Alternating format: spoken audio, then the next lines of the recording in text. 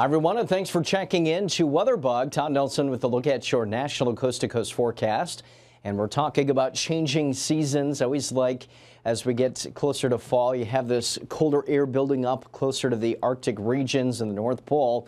And as it happens, you tend to whip up more of these stronger storms. And that can range from severe weather to even snowfall, kind of like what you see in the spring. But we had some reports of water spouts across the coastal communities from late last week and into this weekend, and then some snowfall last week as well from the Colorado Rockies even into portions of the northern Rockies and beyond.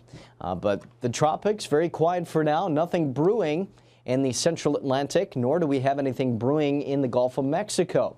Might see a little wave try to develop and shift over Florida, which would help to bring additional heavy rainfall. But look at these rainfall tallies into the next 5 days. The coastal communities of Texas look to be fairly quiet, and then we have some heavier rainfall across Florida, maybe 2 to 3 or 4 inches of rain through this upcoming week.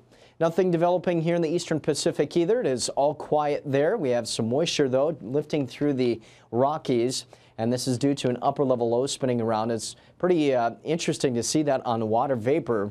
There it is, kind of clockwise circulation on the western side of that low. It is cooler this morning, but yesterday on the eastern side of it, we had wind and hail, and this morning picking up some snowfall across the higher elevations. Once again, this elongated low will help to keep things rather cool along the front range of the Rockies. A little bit warmer out ahead of it today in the middle Mississippi Valley in the central part of the country, but it's not going to bring terrible amounts of warming with that. Our futurecast shows the storm kind of fizzling out, maybe bringing a little more rain to the Tennessee Valley and the southeast as it approaches that area for the end of the week here. But again, really today, pretty quiet.